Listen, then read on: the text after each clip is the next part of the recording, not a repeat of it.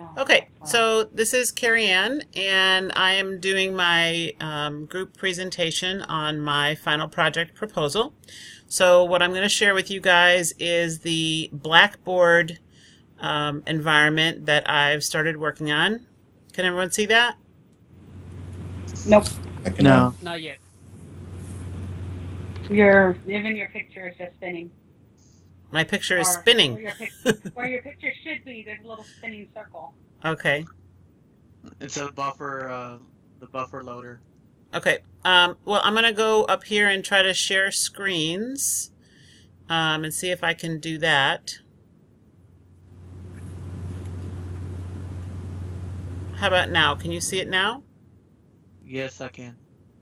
Okay, so No, on my screen it's still spinning, but I'm listening. okay, The I'm going to last talk couple about it seconds. and let me know if it pops up, okay? So Okay, my course is called popped up. Eat Better by Cooking Better, and it is within the Blackboard environment. You can see there that I have the introduction. Basically, outside of work and professional life, eating well and cooking to eat well is a really pretty significant passion of mine. And I really think that a lot of people don't eat well because they don't know how to cook well. Like they weren't taught how to cook well. And so they see things in the grocery store that they don't know what they are. And the idea of cooking them or eating them is very overwhelming. When the reality is, a lot of this stuff is really very straightforward. And when you cook it at home, it's actually really delicious and so much more economical than either consistently buying out or consistently buying pre-made food that may or may not have a ton of sodium in it, or even some of those healthy quote unquote soups have a lot of sodium in it, that kind of thing. And so you can see over here on the left that I have three different kind of units fleshed out a little bit.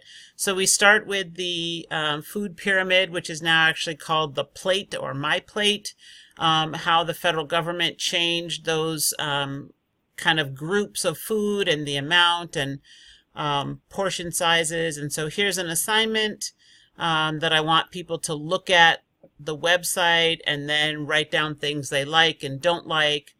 And then an assignment to talk about their food history and to share it with each other, with the other classmates. Actually, I want to go back for a minute because the people that I'm targeting, my audience, is really anyone. It could be anyone, but I was specifically thinking about folks who may be lower income, folks who may have gotten themselves into a rut as far as eating bad food, junk food, fast food. I did even hear just yesterday on TV, somebody was saying, it was a CNN report I was watching, and they said that this may be the first time in history that we do not have a caloric deficit, but we do have a nutritional deficit. So people are eating plenty of calories, and some of them to their detriment are becoming obese, but they're not getting the nutrition that they need because what they're eating is not actually good food. So while this course could be designed for really anyone, I was definitely thinking about low income people, maybe even folks who are using food stamps to buy their food, so they definitely have a limited budget, folks who struggle with the time to cook, folks who may have a lot of people that they cook for, and so they need to kind of expand everyone's palate so that people will eat a broader range of things and ideally things that are less expensive. So we'll go back over here then to the course, and you see that my second week is about do you have the time to eat? So this talks about looking at nutrition labels, thinking about your weekly schedule, thinking about when you have time to shop, when you have time to cook, when you have time to think about what you're going to shop for and cook. Like, you know, in this day and age, it sort of feels like we never have enough time. And so that's what this whole week talks about, or this whole unit. And then the third week really talks about, okay, so now let's figure out what we're actually going to cook, and we're going to move through a meal planner idea and think about what, you know, you're going to cook for someone or multiple people, and what do they want to eat? What do you feel comfortable cooking? and what can you do well with not a ton of stress, but it's definitely going to be, a challenge. We don't want it to be make some minute rice and a can of beans. So, and so then I also have in here some videos that I've put in for people to watch. That's not where it is. To kind of show them some of the website resources that are available, and like Cooking Network, Food Network, and Cooking Channel, that kind of thing. So that's kind of what I have so far. I would love your feedback or thoughts. Very impressive. You were mentioning that you're looking at it as for, lower income, so maybe also create something about, couponing and ways they can save money on buying the appropriate foods. Mm-hmm. Mm-hmm. Yep. And then you said your target audience is, you talked about people who have multiple mouths to feed and stuff like that. My Right. first thought was, I know when I lived by myself, I basically didn't want to go grocery shopping because it was just easier to go grab something. Yep. So, for people who have, cooking for one is really hard. So, Yep. maybe that's something like that. So I like your concept and ideas, definitely. No, those are both really great points, especially the cooking for one. It's for me, it's been so long since I had to cook for one. I can't even remember that. So I definitely miss that. But yeah, that's a great idea to even talk about how you can make like a 4-person meal, but then put it in containers so you can take it to lunch the next day. You can eat it, for dinner the day after, that kind of thing. So thank you for that. And I used to do that a lot. I used to do that a lot at home. I would cook when I did feel like cooking. I would cook because I'm used to cooking for a lot of people. So I would cook enough, and then I have just subdivide it and put it in the freezer. Yep. But yeah, a lot of times it was just so much easier to I work 12-hour days just to grab something on the way home. So Yep.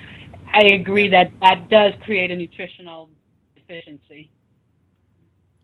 What about Carrie Ann, the idea of so many people not cooking anymore?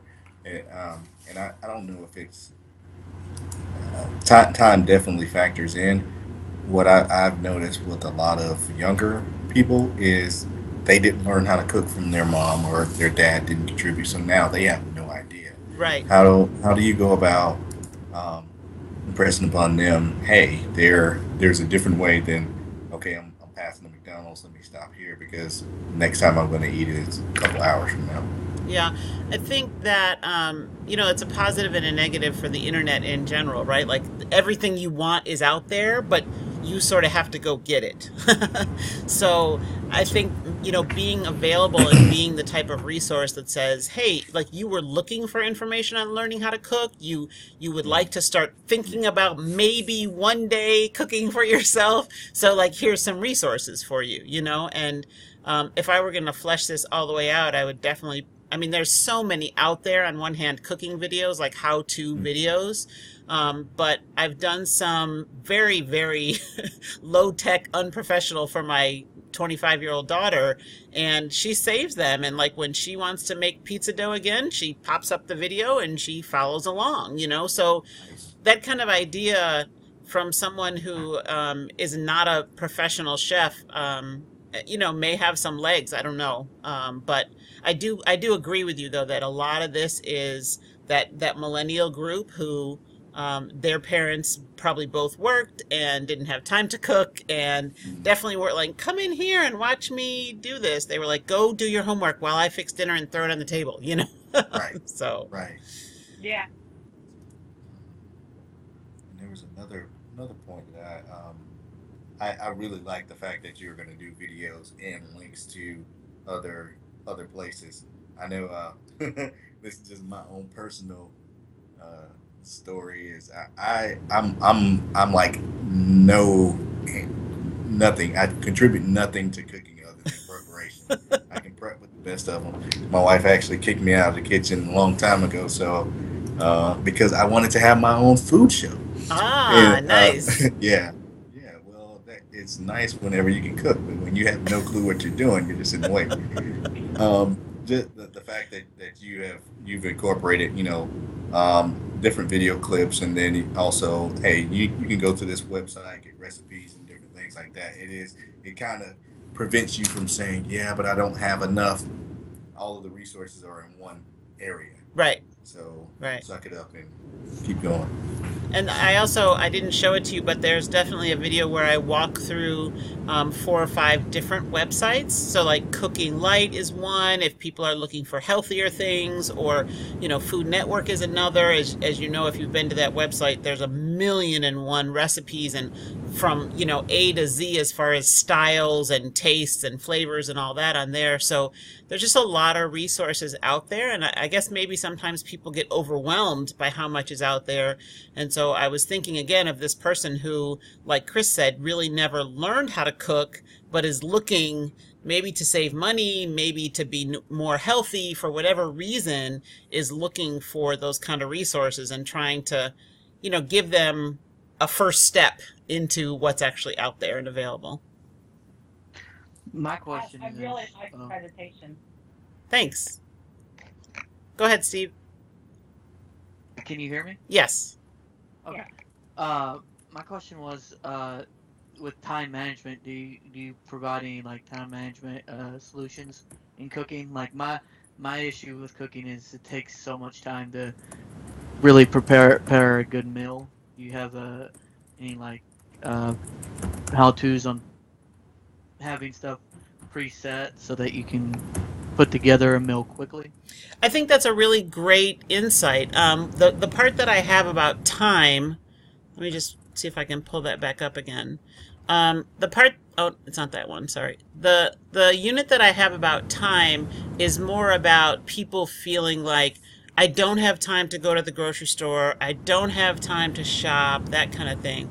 And so I really wanted people to think about, what are you actually doing during your day? Like, because I also feel like, and this may be the mother in me, but I feel like even though we all say we're so busy, we also kind of waste a lot of time. If you think about it, we spend a lot of time flipping through emails on our phone, and, we spend a lot of time browsing the internet and that kind of stuff. And not everybody, but I think a lot of us do. And so I wanted this to be an opportunity for people to look a little more critically at what they're actually doing with their time. And while I certainly wouldn't advocate, driving during your commute and trying to make a grocery list, if you're riding the bus, you certainly can be spending that time making a grocery list, or doing your coupon. Exactly, or setting out a weekly menu. Monday I want to cook this, Tuesday I want to cook this. Now, what ingredients do I need for each one of those things? And so I do think it's important for people to understand that creating that meal, like you said, Steve, does take time. But I think the key is going to be, and I definitely should add this, is let's talk about what order to do things in. So, for example, if you need a chopped onion and a chopped pepper and, chopped celery, you can do that on Sunday and put those in little containers in your refrigerator. And then when you go Wednesday night to make meatloaf, you just pull those out. It's already chopped. Obviously you can't leave it in there for 2 weeks at a time, but you can definitely do it a couple days ahead when you have a little bit of downtime. And that makes the actual weekly menus, weekly prep, yeah, everything ready. Exactly. Yeah, that's what I do on the when I make meal plans. Is I pre-make a lot of stuff over the weekend, and then I'll either reheat or I'll get them ready to be prepared and ready for me to cook. Yep. In the next couple of days. Yep. Perfect. When I'm not eating fatty like I am right now. Sometimes you have to, right? Yeah. All right. So, Samina, are you back? Yay, but we can't hear you. Did you want to type me any questions, or are you good? Did you catch any of it? I think she's typing. Oh, okay. That's all right. Ming, any questions? no, I just want to make a comment. This is really, really good idea to make a course. This is gonna be awesome. So if you can make it multiple, episodes, the series, that would be wonderful. I really like the idea. Thank you very much. Everyone wants to see what we're going to cook from Yes. you later on. Yes. More. All right, guys. Well, thank you so much for your time, and I'm going to stop the recording now.